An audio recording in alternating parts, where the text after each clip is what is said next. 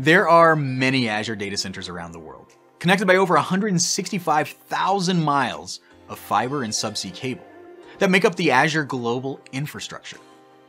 Now, the big question you need to answer is, where are you going to deploy your workloads? My name is Eric Boyd.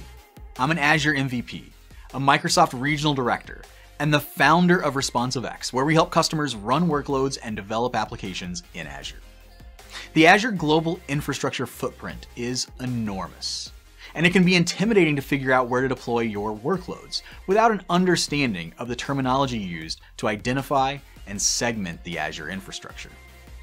In this video, I'm going to explain what the terminology like geographies, regions, data centers, and availability zones mean. I will show you how you can visualize the Azure global infrastructure and find regions for your workloads. And I'll highlight the aspects you need to consider when selecting the regions for your workloads.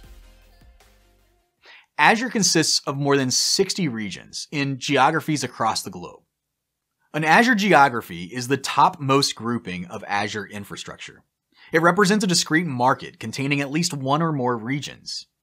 An Azure geography preserves data residency and compliance boundaries, allowing customers with data residency and compliance needs to keep their data and applications close. Geographies are fault tolerant and can withstand regional failures and outages. Examples of geographies include the United States, Canada, Mexico, India, China, and more. Within an Azure geography, there are one or more Azure regions. An Azure region is a set of data centers connected by dedicated low-latency networking to provide predictable latency between them. Azure gives customers the flexibility to deploy workloads where they are needed by providing more global regions than any other cloud provider. Examples of regions in the United States geography include East US, East US 2, Central US, West US, West US 2, and several more. When you deploy resources in Azure, you deploy to the region you choose. Choosing a region or several regions for your solution is an important part of architecting your solution. You can explore the Azure Global Infrastructure by using the Azure Global Infrastructure page on Azure.com. Towards the top, you'll see a button labeled Explore the Globe. I'm going to click it and we will see an interactive globe with the 60+ Azure regions and the supporting global Azure infrastructure. This is a great visual for getting a sense of Azure infrastructure around the world. I will click the filter icon in the upper left-hand corner, expand the legend section, and select the infrastructure I want to see. I'm going to uncheck View All and check Regions. This will display only the regions on the globe. I'm now going to expand the region filters and select the criteria I'd like to use to filter the regions. I'll expand Availability Zones Presence and select Available. A list of regions are displayed, matching my filter criteria. Within a region that has availability zones, there are several data centers that are isolated and independent, meaning they don't share things like power, cooling, networking, and physical space. That means if there is a disaster in a specific data center, but it was isolated to that data center, you have other data centers within that region that can take over and run the workloads.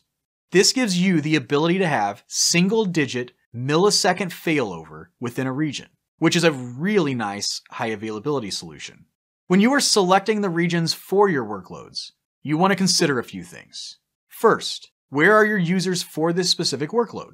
You'd like to provide the best experience for your users, and one way to help with that is to optimize performance by reducing network latency. And to do that, you would need to select a region that is close in proximity and network latency to your users. Second, you'll want to consider any compliance or data residency regulations that you must adhere to. For example, if you are required to keep your data within Germany and never to leave Germany, then you would need to select a region within the Germany geography.